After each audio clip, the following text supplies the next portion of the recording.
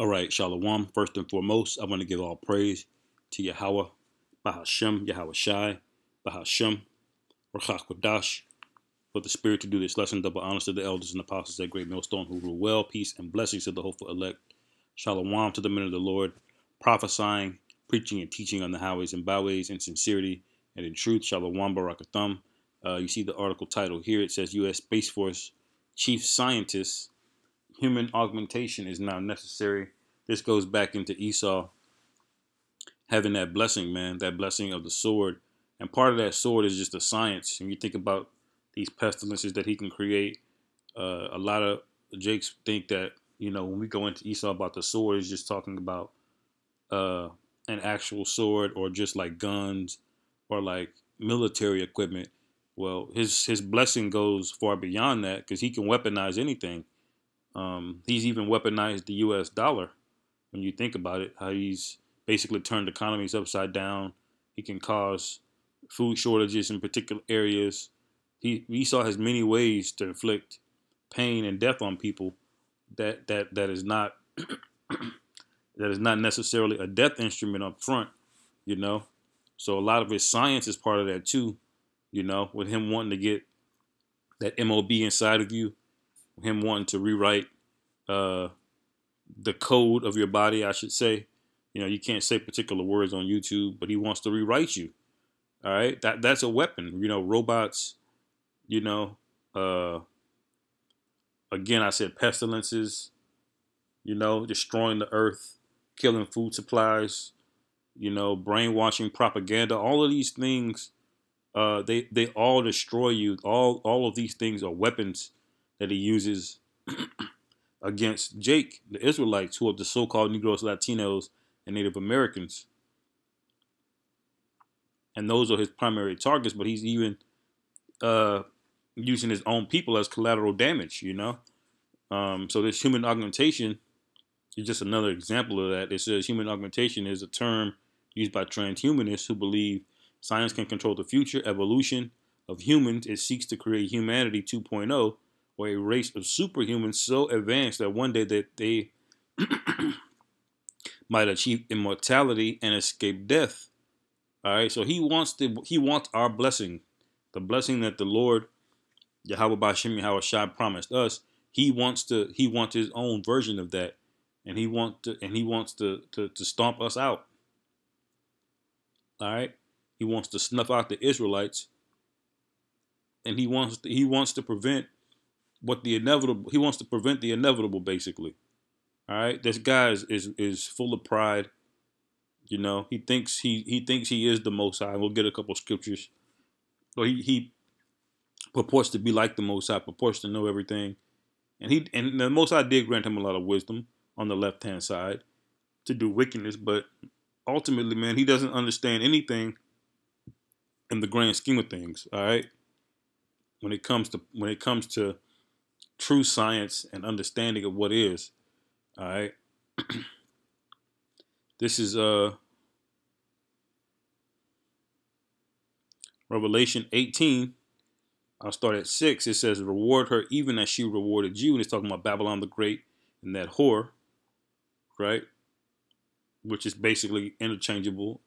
Babylon the Great can be known as America. And that whore is also known as America, the whore of Babylon. It says, and double unto her according to her works, and the cup which she had filled to her double. All right, so this is what's coming for you, Esau. Everything you've done, the Most High is going to double it on you. And you've done an unimaginable amount of evil and wickedness. No man alive can really account all the things that you've done. The Most High, only the Most High through his angels and everything else, he knows. And ultimately, we're going to know eventually. And you're going to pay it all back. All right? Double. It says, verse 8, it says, therefore shall her place cometh in one day. Oh, Salakia, verse 7. Is this the main point? How much she hath glorified herself and lived deliciously, so much torment and sorrow give her. So that's what's coming for this transhumanist movement to try to basically destroy you, make you some cyborg, you know, as if the Most High's creation is imperfect. It says, "For she saith in her heart, I sit a queen and am no widow, and shall see no sorrow." So you see the level of pride. That it's that pride that makes you think you can obtain immortality through your technology using elements that the Most High created. You can't create any elements. All you can do is discover them. You can rework them. You know, you can rearrange them, but you're not a creator of anything. You've deluded yourself into thinking you can be like the Most High, and that's part of your pride ultimately.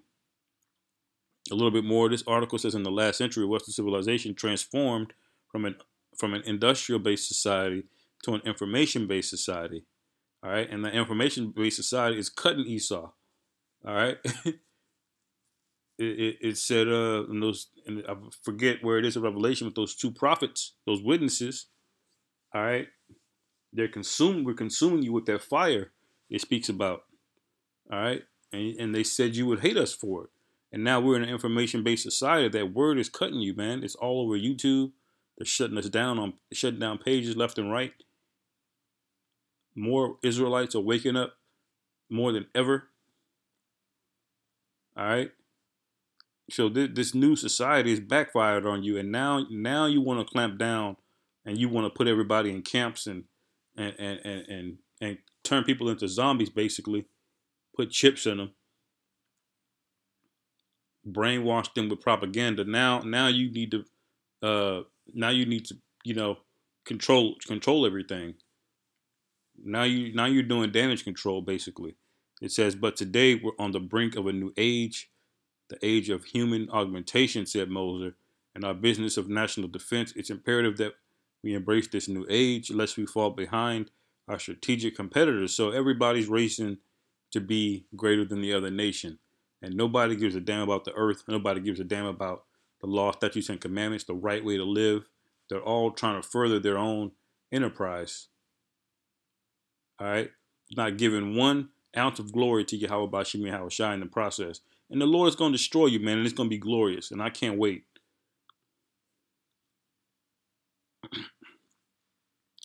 This is Psalms 10, and I'll just get verse 6. It says, "He hath said in his heart," this is referring to the wicked, "I shall not be moved, for I shall never be in adversity." All right. And that's the thought of this guy. In order for you to think this, man, you got to really think that nobody's ever going to challenge you. The way you're running around the earth, shitting on people, beating on your chest. There's no way you can really. Many of you believe in the Most High, but you elites, I know you know that the Most High is real, because I know y'all are seeing those chariots. And see, this is the part of the reason why there is a space force to begin with. It's like, but your pride won't let you. You know, your pride won't let you make a reasonable decision, which is to repent. It's not in you to do so. All right, pursuing the Habakkuk 2. Now we know Isaiah 14 is the last precept. This is a real quick.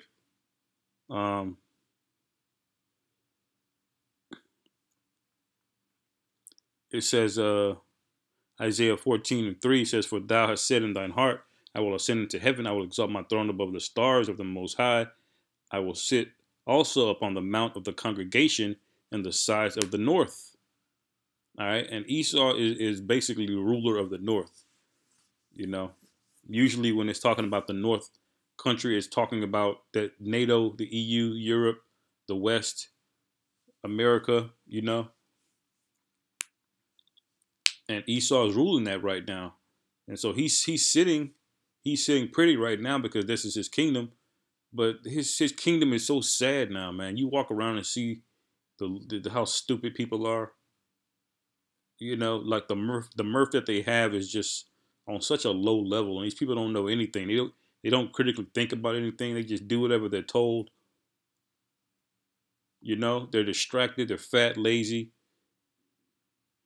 You know, all they care about is me now, instant gratification. You know, no morals or principles. Just through, man. You know, And the things of this world that get glorified don't have any of those traits or characteristics. They don't have any traits of righteousness. You know, if you're a nigga like Trey Songz that can make a living off of being Mr. Steal Your Girl, that gets glorified in this country, in this place, in this world that Esau has been ruling over.